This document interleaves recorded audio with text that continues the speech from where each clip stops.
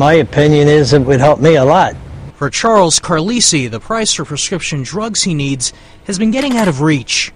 Drugs that I get prescriptions for, I don't even bother getting filled out because I can't afford them.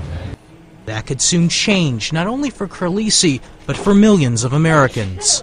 Many blockbuster, big-name medications will soon come off patent and be offered in generic versions, meaning much lower costs. The next 15 months will bring copycat versions of 7 of the world's 20 best-selling drugs, and another 120 will lose protection over the next decade. Consumers are going to start seeing that money in their pocket over the next couple of years. Huge drugs like big blockbusters like Lipitor and Nexium and Singulair, medications for heart disease, for asthma, for very common conditions are going to be losing their patent protection.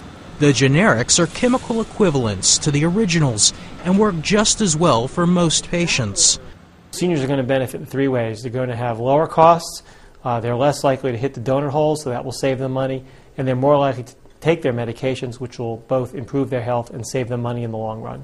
Dr. Nisa Goldberg agrees. She says many people simply aren't getting the doses they need, as high costs have forced many to split pills or even skip doses.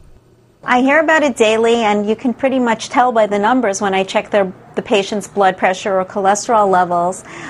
They say they're running out of medicine and their blood pressure is higher or their cholesterol is higher. When a drug loses patent protection, the price initially only dips a bit. But as more manufacturers come into play, the price drops dramatically.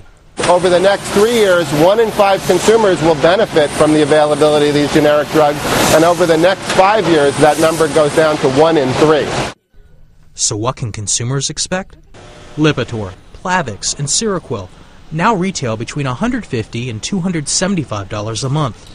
Insurance copays for them could drop below $10, and out-of-pocket costs could be as little as $4.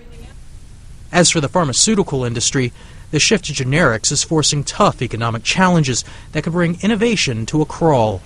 Analysts say that with the flow of funds from patented drugs drying up, so too will funds for experimental and innovative medicines.